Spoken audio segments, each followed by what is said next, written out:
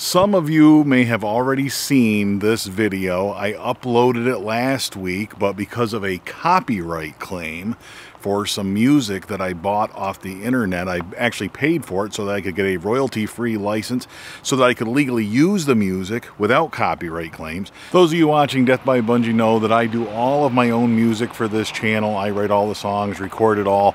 Got a couple of albums out with my band Yankee Militia. I'm very proud of that music. Love adding it to the videos here, and I think it works really, really well. I've been struggling with getting the right volumes and fixing all that, but I think I've got it under control, and I'm learning as I go. But I wanted to spice things up a little bit, have a little broader catalog of music if at all possible, and that's the reason I subscribed to this service, so that I could actually add some of those songs in there to give it a little bit of different flavor now and then, so you're not always just hearing the same songs. Nonetheless, I got a copyright claim through YouTube, ended up having to take that video down. I actually contested the copyright claim, and I probably would have won, but in the meantime, I'm sitting there with without the rights to that video, and rather than have that problem, I just took down the video. I have re-edited this video. Unfortunately, because it was taken down, we lose all the comments, and I really appreciated all the comments. I did interact with you, and I did respond to all of those comments, and unfortunately, those are gone for good. So if you haven't seen this video, go ahead and watch it, enjoy it. It's got different music this time. I cleaned up the parts that had the music in it, took them out, and just re-uploaded it, so he should be good to go. So enjoy this one, and there's more coming, of course, down the road, right here on Death by Bunjie. Well, the 2017 to 2018 deer seasons, all of them have ended here in northeastern Pennsylvania. That includes the crossbow season, the second crossbow season, which is what I like to call the rifle season, as well as the late crossbow season, or the late flintlock muzzleloader season. That is also closed. I did go out on the last day of the late season here a week or so ago. It was awesome. I was so prepared for it, so excited for it, because the barometer was rising. I was looking at my phone getting ready to go out, and the phone was showing that the barometer was rising. Every time I would look at the phone, it'd be a little bit higher. It started like 29.15, something like that. And before I knew it, it hit 30. By the time I got in the blind for the afternoon hunt over here behind me, that's my late season brassicas food plot. Got a little food plot over there, and that blind was set up. By the time I got in there, it was actually like 30.1. It was a perfect rising barometer, and I knew I was going to see deer. I was not disappointed. We saw deer for sure. Bunjie and I sat there all afternoon. It was cold, okay? The temperature was down. It was down 10, 12 degrees. So you know that you don't have a lot of latitude as far as how long you can sit. I knew that I couldn't sit all that long. So I planned all that. I got in there about 2 o'clock knowing that I could sit to 5:30. That'd be about 3.5 hours. About all I can take when it's that cold. So hopefully you enjoyed that footage. I was hoping to have the harvest of a deer on film. It didn't work out that way, but there is always next season. I actually came back yesterday with Genevieve. After work, I came home and got her as soon as she got off the bus, got home from school. We went out and we set a couple of the raccoon traps, the dog-proof traps, before it got dark. You got to rush around late in the afternoons these days because the days are short, but the reason Genevieve and I set these traps on Friday afternoon is because I have limited time throughout the week. Whether you're working, you know, you're leaving, it's too early to go check them. The raccoons may not even been to them yet because I leave and it's close to sunrise. The other problem is you come home and it's almost dark, so I don't like to have those traps out during the week, or at least have them set during the week. I'll leave the sets out, but I'll trip the trap so that it's not something that the raccoons are going to get caught in or anything. So I set these things up on a Friday afternoon because that gives us 2 overnights where raccoons might find it. That gives us Friday night and Saturday night. We'll trip the traps on Sunday, reset them next Friday night, that sort of thing. So it gives me a few weekends. The last few years that I've done that, we've been successful getting a raccoon or two. One year we got 3 in a row on those traps. If I can trap a couple of raccoons a year, I like doing that. And the reason I like doing it is keep those numbers down. Number one, that'll assure that you have more turkey eggs, and in theory, those raccoons, believe it or not, they will eat a fawn if they come across a newborn fawn. They can't catch a bigger fawn, but a newborn fawn they certainly will eat. So I like to keep those numbers down. Secondly, if you put out food for animals, for deer during the winter, raccoons will eat as much of it as they can. So I like to keep the numbers down for that reason as well. You're not going to get rid of all the raccoons. Not with the amount of trapping that I do, that's for sure. And as I get rid of them, they always seem to come back. So new ones move in. It's not a problem. There's no shortage of raccoons. And the other reason I like to trap them is because I do eat them. 1 or 2 a year I think is awesome. I think everybody should eat a raccoon or 2 every year.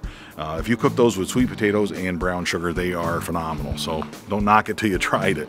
Actually, for hundreds of years, it was a delicacy in the United States, from what I've read when I was reading up on the recipes and stuff.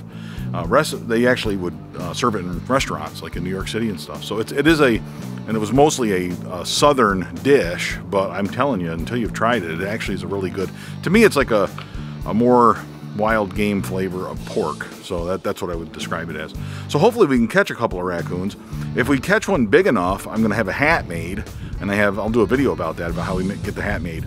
I do not know how to I don't really know how to properly skin one of those animals, let alone prepare the pelt for fur, for garments or anything like that. That's not my area of expertise for sure. So there are people who know how to do that though, and I'll show you how I'm going to handle that if I am fortunate enough to catch a big boar or a big raccoon that's big enough to make a hat out of. But we went down and got those traps set up, and we're going to check those today. Okay, we made it down to the hemlocks where we set the traps up last night. The reason we do it clear down in the hemlocks instead of up by the house or anywhere else on the property is because these dog-proof traps can catch cats. Like your neighbor's cat can get in there if that's, that's always a possibility. So to avoid that, what we like to do is put them down here where there aren't going to be any cats, or the likelihood of them at least isn't down here. If we catch somebody's cat down here, it's pretty rare that a cat would be down here. I have seen them up closer to the house, but not here. So that shouldn't be a problem. The problem with it being down here though is it's about 10 or 15 degrees colder. The ground still hasn't melted here, as you can see, and it is a sheet of ice because it's melted, froze. And it's just a sheet of ice, real hard to walk on. Tracks aren't real good here. I did see some tracks from raccoons earlier when we were down here yesterday over there, but most of the places here, there just isn't even the ability to leave a track. It's like walking on frozen pavement or something. So I'm sure the deer are having a hard time getting around in this.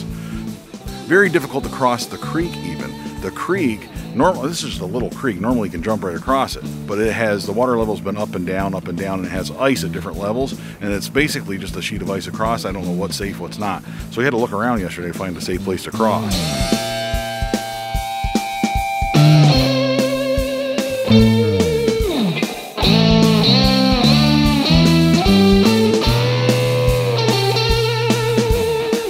So that's what we got. Now we're here. The traps are all along this line over here. And the reason I set them over against that line over where the hemlocks end and it goes into the swamp, the reason I did that is because, well, we do that every year because it seems to be that's where they move through. And we have a pretty good regular pattern of them moving through. If you remember, my hemlocks tree stand is over there.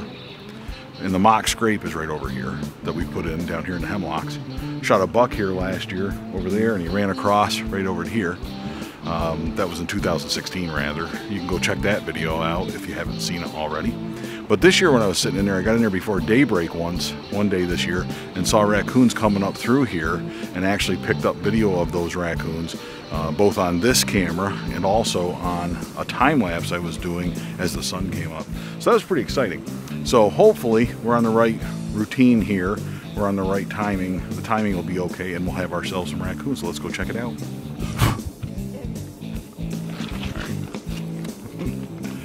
We're having a heck of a time getting around on this ice. It's really, really icy. I mean, we're walking on the level, and if it just slopes a little bit, your feet slide right out from under you. Everything is that way. So she's checking. We didn't catch anything. We've checked all 3 traps that we have set out here. She's double checking this one. Does it look like it's still set? Yeah. Is the food still there? It ate some of the food. Something ate some of the food, but the trap is not set. Is the trap still set though? Yeah. Okay. So trap is still set. What food did it eat? The dry food or the wet food? The wet. Okay. We used cat food, wet cat food, and we put dry cat food out, broadcast a little bit of that, and put a little bit of that down in, and we put a little bit of wet cat food on top. I don't like to put the wet cat food down in the trap because it freezes. When it's this cold, it'll freeze, and then that trap won't work. Probably something came through and ate that was not a raccoon. That's probably what happened if I had to guess. Raccoons will inspect that. They're really curious. They will stick their hands down in there. Possums will sometimes too, from what I'm told. I have not caught a possum. But any other animal walking through here would smell that cat food and eat it. So even a deer would probably eat the cat food. So who knows? So that's where we're at. We didn't get anything today. We're going to make sure that all three of them are set, inspect them each individually, and then we'll check it again tomorrow.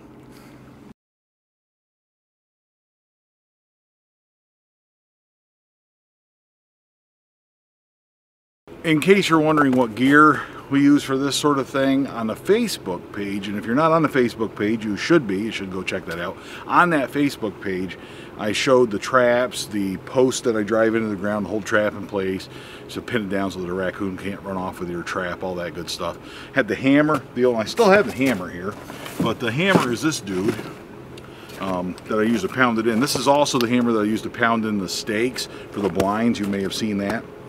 The head of this hammer was actually my great-grandfather's, and it just was laying around generation after generation. The handle finally broke on it, so I put a new handle on it, and you know, that sounded real good. But boy, this little hammer is perfect for that kind of stuff, to carry around, leave it in the Ranger when the season calls for it, all that good stuff. And we have a runner sled. Why do we have a runner sled in here? You never know when you might need it. Oh, that's true. You want to ride it up? No. You want me to tie it behind the... No. Okay. All right, no problem. That's it. Cut.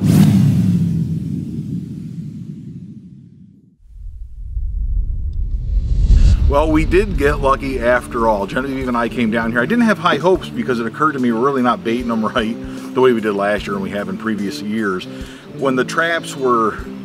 Something came through last night and took a lot of the bait out of there, and I thought for the most part we weren't going to have any luck because I figured that the traps were they weren't properly baited, or they didn't have enough bait around them or anything else.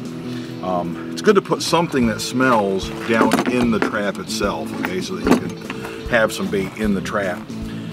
And we had the dry down in there, but fortunately it worked. Look at this beautiful raccoon. This is a nice boar.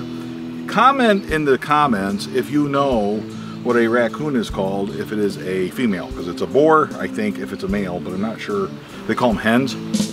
Sow. Sows? I don't think they call them sows. Maybe they're sow raccoons, I don't know. You can look it up, but I don't know off the top of my head. But anyway, this is a male raccoon, nice boar or whatever you want to call it. And it also has a very nice blonde neck and upper neck area. The back up here, it's a little bit of blonde coloring than we're used to, more blonde than what we're used to, which is awesome. It'll make a nice hat. Really nice tail. What more can you say about this raccoon? I'd say it's a couple years old. It's not the smallest raccoon we've ever trapped. About the biggest that I would eat, but Genevieve wants a hat out of this. She likes hats like this, especially wearing outdoors in the winter. That's awesome, and I think this raccoon will help make an awesome hat for her, so we're going to process this that way. Now to do that, we just freeze it. I'm not actually going to skin it or anything, but I'll do another video about how I am going to ship and transport and get this hat made from this raccoon. So we made it. We actually had success. We may try it again next weekend, try and get a couple to eat or something like that. So there's still that possibility too. So until next time, all hail Bunjie!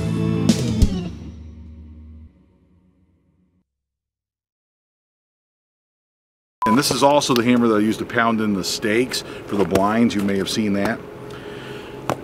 Does my face have a square around it? Yeah. Okay. All right. Keep an eye out for that. It has to be a big square around my face. I don't want to. All right, go ahead. No. No.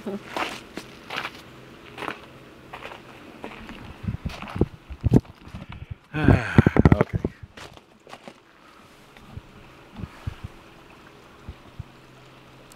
Come on, facial recognition. There we go. Where can I get this? Now I'm looking right into the sun. This is the hardest part. The hardest part of shooting a video is figuring out how to get us all in there. Here, you hold the camera. We'll just do it that way. All right, stand over here. Get where, don't get too far away, but I can't see. Turn the viewfinder around here. Now I have to be in it as well as the raccoon. Can you do that? Can you do it? Did we call her? No. Okay. Can I zoom out? Yeah, you should be as far out wide as you get. Yeah, it's as wide as it goes. Oh. It's as wide as it goes. Okay. How are you? You got it? Yeah. All right. Oh wait, we're recording already. It's recording. Okay. You ready? Yeah. All right. Has my face got a box around it? Yeah. I'm waiting for the action. Action. Okay. Well, we did get lucky after.